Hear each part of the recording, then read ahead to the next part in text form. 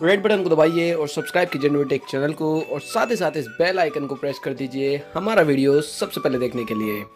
Hello and welcome friends, और आप सभी का एक बार फिर से स्वागत है नोटेक चैनल पर। फ्रेंड्स, आज के इस वीडियो में हम बात करेंगे उन डिवाइसेस के बारे में जिनको नए FOTA अपडेट्स मिले हैं। ये वीडियो कल आने वाली थी बट किसी रीज़न की वजह से नहीं आ पाई, ये आज आ जाएगी। यहाँ पर जो सबसे पहला अपडेट है वो है सैमसंग के गैलेक्सी A7 2017 के लिए।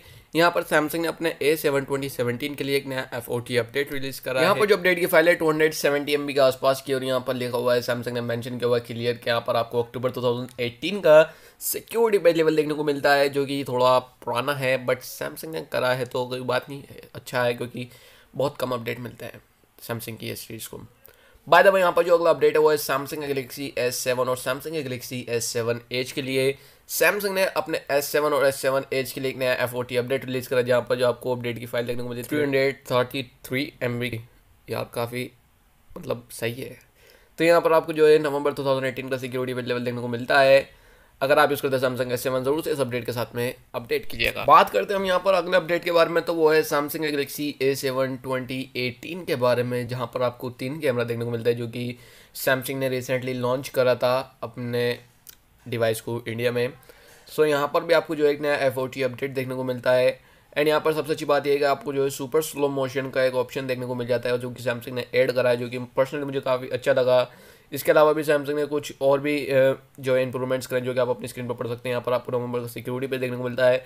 280 MB की अपडेट फाइल है, तो अगर आप यूज़ करते हैं सैमसंग का S7 2018, जरूर से इस अपडेट के साथ में अपडेट कीजिएगा। फ्रेंड्स, यहाँ पर एक न्यूज़ भी है जिसके बारे में आपको बताना है, जो कि है सैमसंग गैलेक्सी S10 और S9 प्लस की। आप फोटो देख करके समझ गए होंगे, यहाँ पर सैमसंग ने एक नया कलर लॉन्च करा है अपने S9 और S9 प्लस में। काफ़ी अच्छा लग रहा है, बट पर्सनली मैं आपको एक एडवाइस देना चाहूँगा कि अब इस डिवाइस को लेने का कोई फ़ायदा नहीं है, बिकॉज यहाँ पर सैमसंग का S10 और S10 प्लस S10 तीन डिवाइस आने वाले हैं, तो वो मेरे ख्याल से ज़्यादा बेटर रहेंगे इसके मुकाबले।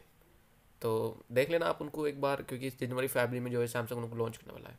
और फ्रेंड्स, यहाँ पर जो सैमसंग का One UI था, उसको सैमसंग ने साउथ कोरिया और USA में रिलीज़ कर दिया है। यहाँ पर 0.8 GB की अपडेट फाइल थी USA में, और 1.6 GB की अपडेट फाइल थी साउथ कोरिया में। दोनों ही कंट्री में एंड्रॉइड पाई के साथ में जो है सैमसंग One UI को रिलीज़ कर दिया है।